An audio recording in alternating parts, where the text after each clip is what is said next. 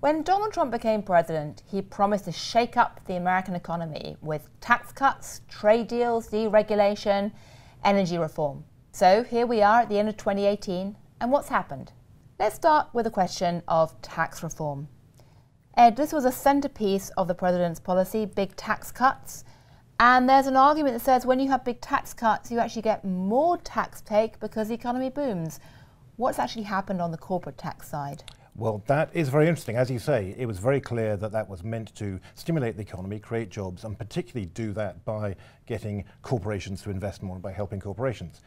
It quite probably has had some of those effects. However, what it really hasn't done is led to an increase in tax revenues. And if you look here, I've been looking at the data, these are the numbers for tax revenues paid by the S&P 500 companies. So that's essentially the largest 500 listed companies in the country.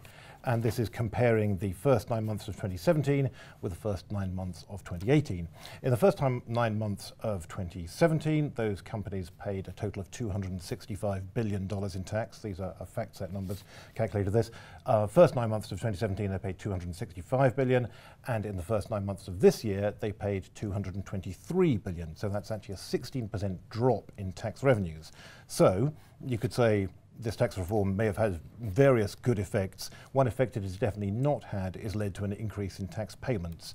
And clearly for people who are starting to get worried about the level of government borrowing, the state of the budget deficit, this is one thing that people I think might want to be a bit concerned about, is that it's pretty clear companies are paying less tax now and may well be paying less tax in the future as well. Well, one thing that's remarkable about that is that this has happened during a period of strong economic growth, when normally corporate tax receipts go up.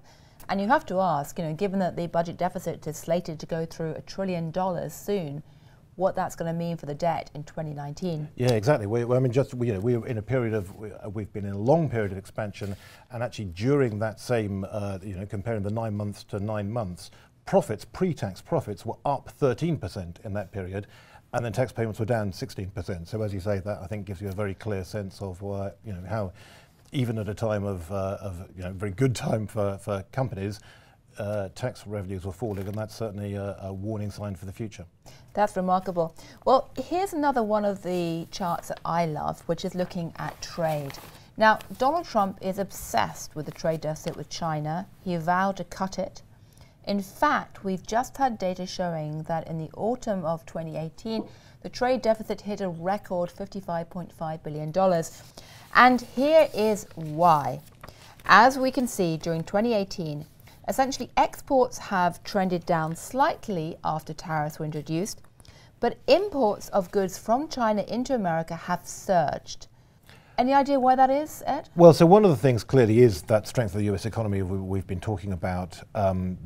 Just the US economy has continued to grow, demand's been healthy, continued to suck in imports.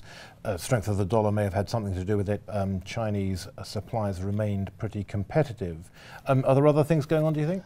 Well, I personally think another fact, of course, is maybe front loading. Some people say basically companies are rushing to buy goods before more tariffs come in, because we've had 10% tariffs introduced on many products already, but they're talking about 25% in the future, and so they're trying to get ahead of that. I rather suspect, though, in some ways another problem is that in America, the White House can't order companies like Walmart or others to stop buying from China, and it's pretty hard for them to try and change their supply chains around quickly. In China, by contrast, there's much more state control over where Chinese companies procure their goods.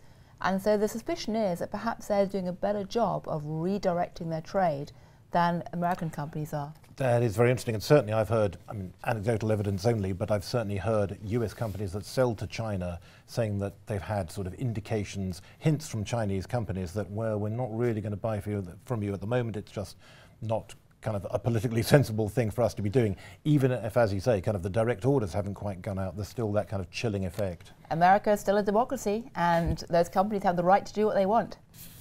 Oil. Let's talk about oil, because that's a fascinating area where, again, the president has taken enormous pride in trying to make America energy self-sufficient and cut its dependency on the Middle East. What's actually happened?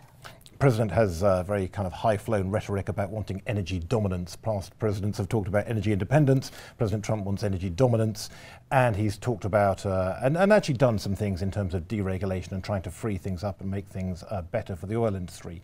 But actually, if you look at the data, the growth in oil production really started back in 2016, even before President Trump was elected. US oil production was hit quite hard by the slump in oil prices of 2014. It took some time to recover after that, but as prices began to recover in 2016, so production began to pick up as well. And then as prices really took off into this year, then the US oil industry absolutely started roaring ahead. It's been fantastic for all of those shale producers, particularly out in Texas, when we had US oil prices up above $75 a barrel. That's been absolutely fantastic for them. That's enabled them to it's not hugely profitable ever, to be fair, the shale industry, but it's been closer to being profitable at $75 a barrel than it has been in the past. And so we've seen actually record growth in US oil production. It's been absolutely tearing ahead. And so that's been something which has been a very dramatic development, has made the US the world's largest producer of crude oil, so it's kind of spectacular. But as I say, the link between that and any policy actions actually taken by Donald Trump is a bit more questionable. Well, it's certainly been a fascinating year, 2018. Mixed bag of gifts for investors in terms of tax, trade and oil. What will 2019 hold? Let's wait and see. But happy holidays.